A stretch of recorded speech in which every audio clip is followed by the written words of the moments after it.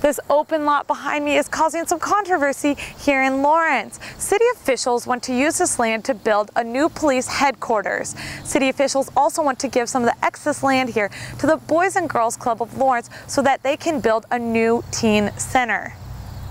Just off 15th and Haskell, the Boys and Girls Club Center sits full with students. One of several locations, the center brings kids in for safe after-school activities. But due to high demand, some students aren't getting a chance. Our teen center here is at capacity. We have a wait list. And so we need to build a new facility that can both serve more kids. City officials are trying to fill this need by donating 10 of the 47 acres that they would buy if on November 4th, Lawrence residents decide to vote yes on the new police headquarters.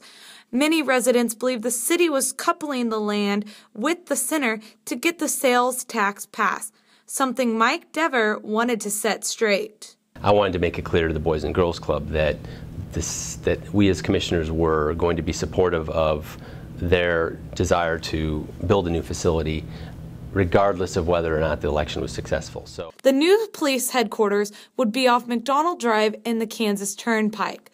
Colby Williams says the new center would have more interest-based rooms like a teaching kitchen, a gymnasium, and an art room, and much more to help kids stay involved throughout the years. The Boys and Girls Club mission is to have kids become productive, caring, responsible citizens. And because of that, we need to keep them involved through middle school and high school years.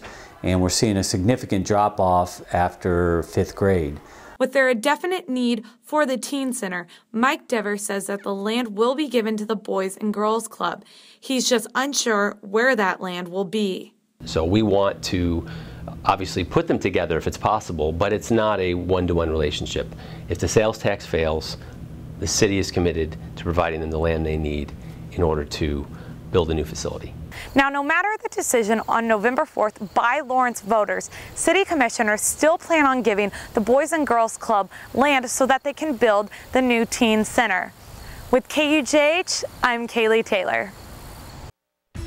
Today on KUJH News, the state legislature discusses a possible cigarette tax that would pack a dent in your wallet, how the hike could affect smokers. And the cold isn't just bone chilling, it's car chilling. How to drive with ease in the freeze. Plus, KU, K-State, Sunflower Showdown, Part 2. The game's tonight and we have the latest. KUJH TV starts now.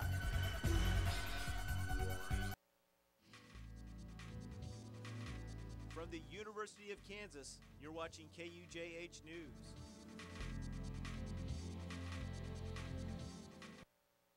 Thank you for joining us. I'm Ryan Brinker with your news. Student leaders introduce a bill into Kansas legislature that could help save student lives. The Lifeline 911 bill gives amnesty to underage students from charges related to drinking while seeking medical attention. Backers of the bill say students may not call for help in fear of getting into trouble for underage drinking. Well, I think it's an amazing idea because I actually have a very close friend who's been in the situation where we didn't know what to do with her. The bill passed through Senate Judiciary Committee this morning.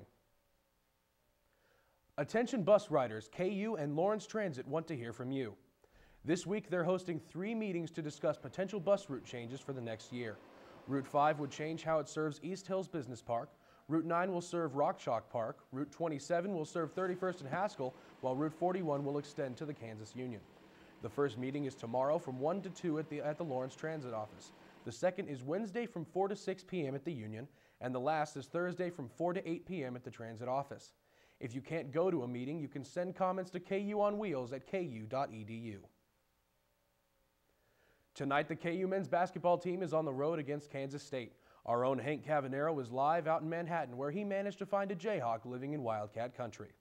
Manhattan and Bramlage Arena is home to the Kansas State Wildcats, who Coach Self says is the Jayhawks' most bitter rival. But don't think there are some Jayhawk fans lying around town. Meet Victor Barbeau. He has lived in Manhattan for 25 years, but he's been a Jayhawk fan for as long as he can remember. He's attended every KU K-State game in Manhattan since moving here, and he shows his Jayhawk pride with his KU gear all over his office. And for as much flack as he gets, Barbeau says he's red and blue through and through. When K-State beat KU in Lawrence, and KU was ranked #1 at the time. And I was new in town, and everybody I knew felt the need to give me a call or give me a little bit of ribbing there. Now, he will be at tonight's game with his fiancée, who's a K-State fan. So, you know, somebody in the Barbeau family is going home disappointed tonight. Reporting live in Manhattan, we'll be here later. I'm Hank Cavanero, KUJH Sports. Hank, thank you so much. Coming up on KUJH, a bill pushes back against the president's immigration order. Plus, malls in the U.S. are on alert.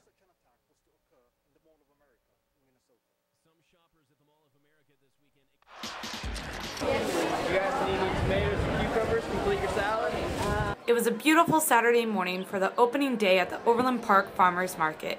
The market opened up for the first time this year, and even in the early hours, people got in line to buy some fresh produce. The Overland Park Farmers Market has been around for 30 years, and George Dragish has been around for 26 of them.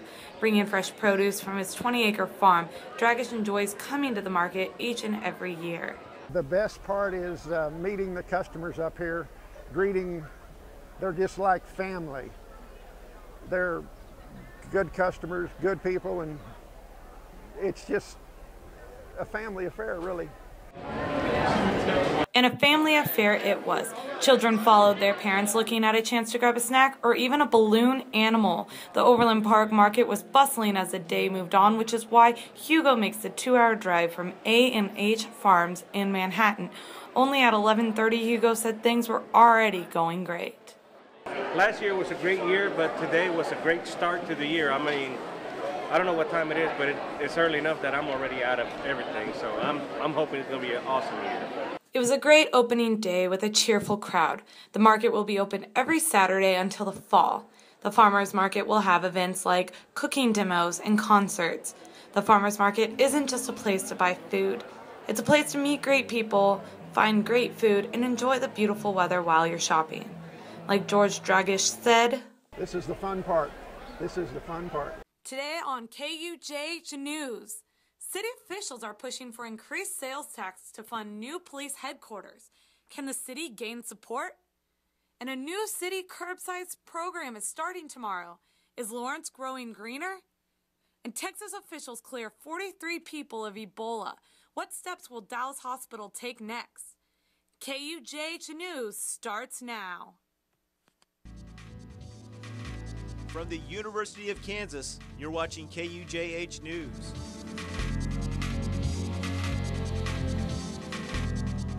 Good afternoon, and thank you for joining us. I'm Kaylee Taylor with your Monday News. Now, November 4th, Lawrence residents will vote on the new police headquarters, which is a proposed 2% increase in sales tax to fund the new police headquarters.